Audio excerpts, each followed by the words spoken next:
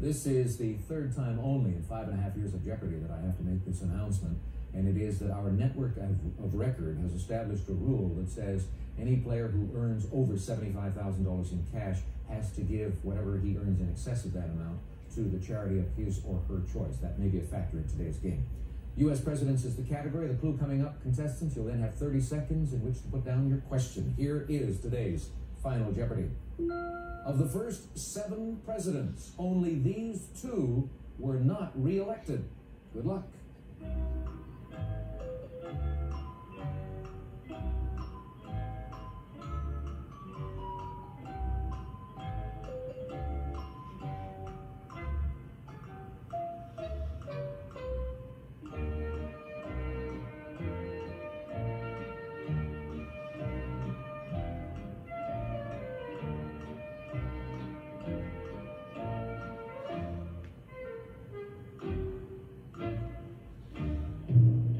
Barbara, we're going to begin with you. Let's see if you put down the correct names.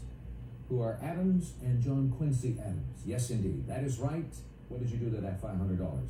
You added $350 to it. You go to $850, and we'll go to Murdoch, who had $5,200. Did he come up with the Adams boys?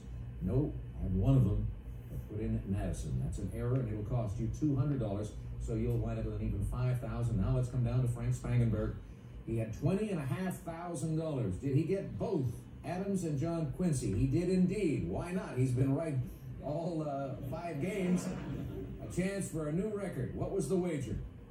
$10,100. A new one-day record of $30,600. A new 5-day record of $102,597. Congratulations, Frank. What's the charity?